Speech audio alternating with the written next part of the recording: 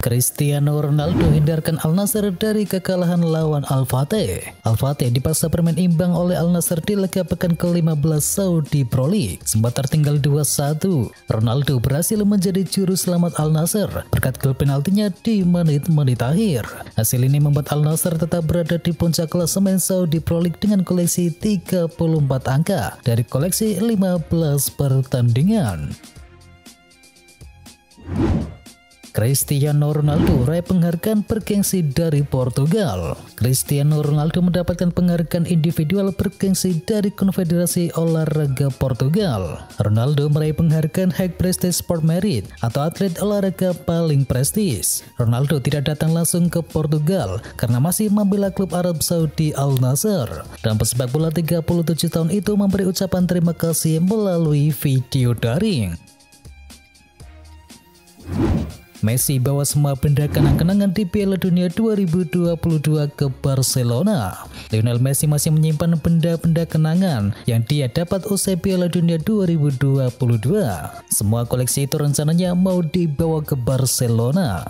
Saya memiliki semuanya, sepatu, seragam, dan jubah. Dan pada bulan Maret saya akan membawa semuanya ke Barcelona, di mana saya memiliki barang-barang dan kenangan saya, kata Messi kepada media. Berhasil akan panggil Joelinton yang tampil luar biasa bersama Newcastle. Bentuk penampilan yang cemerlang dari Joelinton di Newcastle United membuatnya memiliki kesempatan untuk menggunakan seragam Brasil untuk pertama kalinya. Pemain 26 tahun tersebut begitu populer di musim ini, di mana dia telah mencetakkan 4 gol bagi The Magpies pada musim ini. Presiden La Liga PD Real Madrid bisa amankan Erling Haaland dan juga Kylian Mbappe. Presiden La Liga Spanyol Javier Tebas PD jika Real Madrid bisa mengamankan Erling Haaland dan juga Kylian Mbappe lantaran Los Blancos punya kondisi finansial yang lebih mumpuni dibandingkan Barcelona. Kedua pemain tersebut saat ini tengah memperkuat PSG dan juga Manchester City. Andai mau mendatangkan keduanya maka Real Madrid harus menyiapkan dana transfer yang besar plus gaji yang mumpuni untuk meyakinkan kedua pemain tersebut.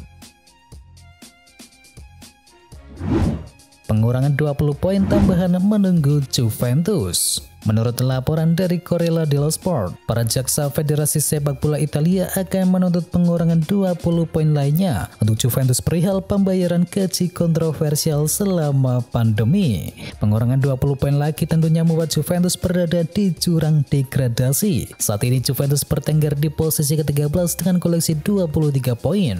Andai terjadi pengurangan lagi, maka si Nyonya tua hanya punya koleksi 3 angka dan akan berada di dasar klasemen. Juve nantinya akan bersaing dengan Cremonese dan juga Sampdoria yang mengoleksi 8 dan 9 poin. Mesut Ozil segera pensiun. Perjalanan karir sepak bola profesional Mesut Ozil akan sampai pada akhirnya. Pemain yang kini berusia 34 tahun itu dikabarkan akan segera pensiun dalam waktu dekat. Ozil baru mencatatkan 7 penampilan bersama Basaksehir di musim ini. Penurunan kondisi fisik menjadi alasan sedikitnya menit bermain yang diperoleh oleh dirinya. Cedera yang berkepanjangan juga membuat Basaksehir kini memikirkan rencana untuk mengakhiri kerjasama dengan pemain Jerman tersebut. Sama-sama pincang, Bayern Munchen tak diperkuat Sadio Mane saat jumpa dengan PSG.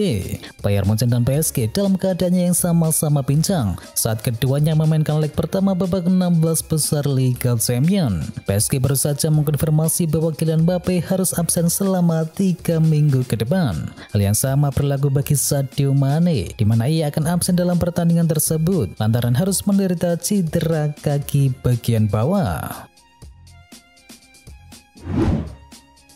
Resmi bergabung, Marcel Sabitzer berambisi bahwa Manchester United jadi juara. Sebuah asa diungkapkan oleh Marcel Sabitzer. Gelandang timnas Austria tersebut berhasrat untuk membawa United meraih trofi juara di musim ini. Sabitzer menegaskan bahwa ia datang ke Old Trafford tidak sekedar untuk menjadi tim hore di skuad setan merah. Sang gelandang punya ambisi besar untuk membantu Manchester United meraih gelar pada musim ini. Klub tak khawatir pada Mo Salah yang sedang paceklik gol. Manajer Liverpool yakni Jurgen Klopp mengaku tak mengkhawatirkan Mohamed Salah yang sedang paceklik gol dan yakin penyerang andalnya tersebut bisa memecahkan rekor lagi dalam waktu yang dekat ini. Musim ini ia memang sudah mengemaskan 17 gol di semua kompetisi, akan tetapi ia hanya bisa mencetakkan 7 gol sejauh ini di ajang Liga Premier Inggris. Darwin Núñez akui finishingnya masih payah. Darwin Núñez seringkali disinggung publik mengenai finishingnya yang amburadul saat berada di depan gawang. Núñez ternyata mengakui kekurangannya tersebut. Menurut Darwin Núñez, ia sebenarnya pernah merasakan situasi serupa saat berada di Benfica. Di musim pertamanya di Benfica tak begitu bagus, hingga kemudian kepercayaan itu berlanjut di musim berikutnya dan ia berhasil membuktikannya. Kondisi Van Dijk dan Diogo Jota semakin membaik. Kabar baik didapatkan Liverpool karena beberapa pemain mereka seperti Virgil van Dijk dan juga Diogo Jota kondisinya semakin membaik dan pekan depan mereka kemungkinan bisa bermain kembali. Selain itu, Firmino juga telah terlihat di camp latihan Liverpool yang menandakan cederanya telah selesai. Imbas banyak pemain baru, Aubameyang dicoret Chelsea dari skuad Liga Champion. Pierre-Emerick Aubameyang belum kehabisan cerita miris selama bergabung dengan Chelsea. Kisah terbaru adalah pencoretan namanya dari skuad resmi The Blues di ajang Liga Champion. Chelsea hanya memperbolehkan mendaftarkan maksimal 25 pemain sebelum leg pertama babak 16 besar dimulai. Sang manajer Graham Potter akhirnya memilih mendepak Aubameyang dari skuad resmi untuk bisa memberi jatah pada 3 pemain baru. Mereka adalah Enzo Fernandez, Michael Mudryk, dan juga Joao Felix. Chelsea habis ratusan juta cuma untuk ditahan imbang oleh Fulham. Definisi belanja elit menang sulit sangat layak diberikan oleh Chelsea pada saat ini. Setelah menghabiskan ratusan juta euro dalam 2 jendela bursa transfer, Chelsea masih sulit untuk memenangkan pertandingan. Terakhir, Chelsea harus puas ditahan imbang oleh Fulham 0-0 di Stamford Bridge. Di laga ini, Chelsea coba pamer skuad dengan menurunkan para pemain barunya. Michael Mudryk, Enzo Fernandez, Benoit Badiashile, Noni Madueke, dan juga David Datro Fofana telah diturunkan. Namun tetap saja mencetakkan 1 gol tampak sulit dilakukan, apalagi memenangkan pertandingan. AC Milan tampil buruk di awal tahun 2023. Menurut legenda AC Milan Alessandro Costa Curta, terdapat satu masalah krusial yang dibuat Rossoneri tampil buruk di awal tahun ini. Dalam komentarnya, legenda Rossoneri tersebut mengatakan bahwa masalah utama yang membuat bekas klubnya tampil buruk adalah masalah pertahanan, terutama sang kiper Ciprian Tatarusanu yang gagal menggantikan peran dari McMahon selama ia absen karena cedera. Sergio Roberto tolak perpanjangan kontrak dari Barcelona. Menurut Sport Barcelona berencana memberikan perpanjangan kontrak bagi Sergio Roberto berdurasi setahun dengan opsi diperpanjang setahun berikutnya. Sergio Roberto tadinya diharapkan bertahan bersama Barcelona pada musim depan, namun kabar terbaru dari Spanyol menyebutkan bahwa sang pemain serba bisa tersebut kini menolak tawaran kontrak barunya itu. AS Roma bakal tebak Zaniolo dari skuad Liga Eropa. Berkat sikap indisiplinernya si pemain, AS Roma dilaporkan bakal mendebak Nicolo Zaniolo dari daftar skuad Giallorossi di fase gugur Liga Eropa di musim ini.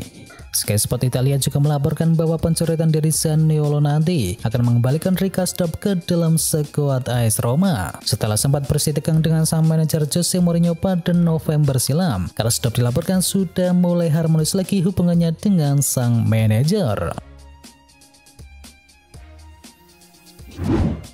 Mikel Arteta dan Marcus Rashford jadi pelatih dan pemain terbaik IPL edisi Januari. Premier League baru-baru ini mengumumkan pemenang pelatih dan pemain terbaik edisi untuk bulan Januari. Manajer Arsenal Mikel Arteta dan penyerang Manchester United yakni Marcus Rashford memenangkan penghargaan bergengsi tersebut. Mikel Arteta resmi didaulat menjadi manajer terbaik IPL pada edisi Januari.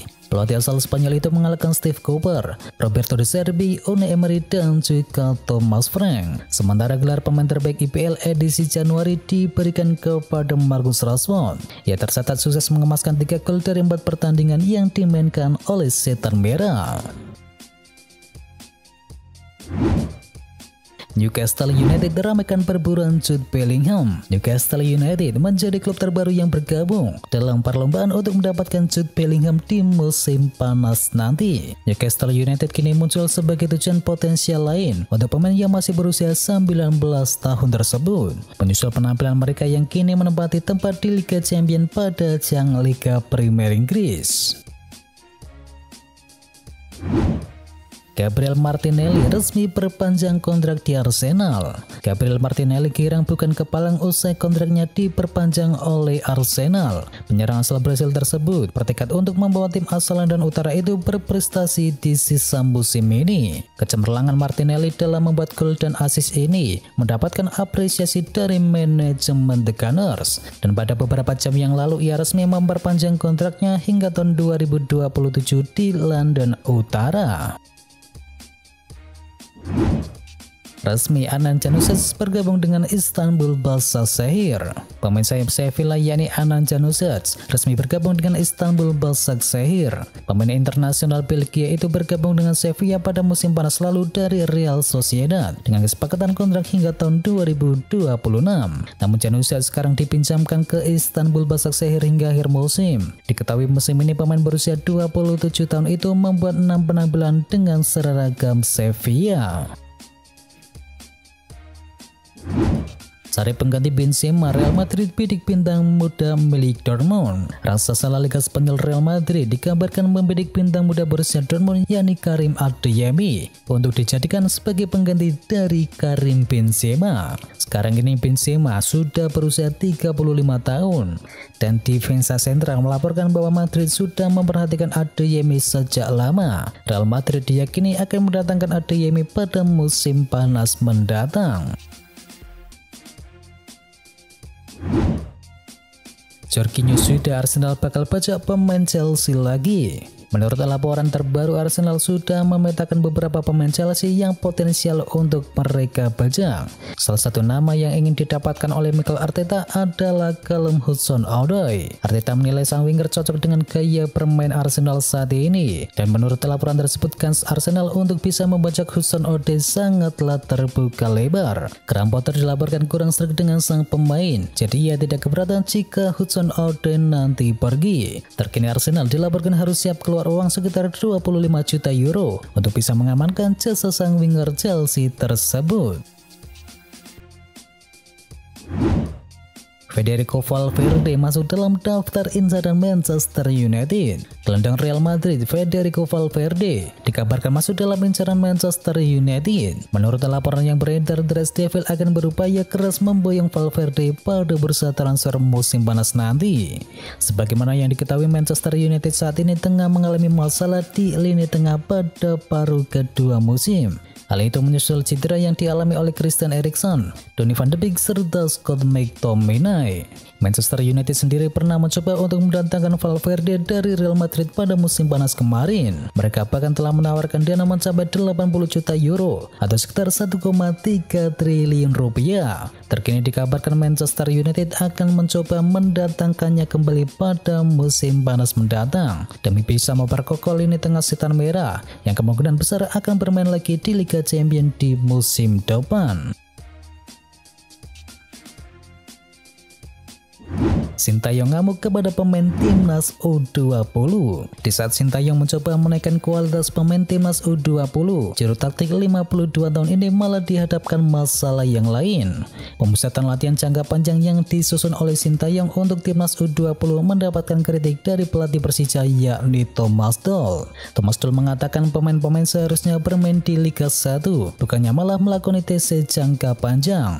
Kritikan ini dilontarkan oleh Thomas Doll karena ada 9 pemain Persija yang dipanggil untuk mengikuti TC Timnas Indonesia U20 yang dipersiapkan tampil di Piala Asia dan juga Piala Dunia.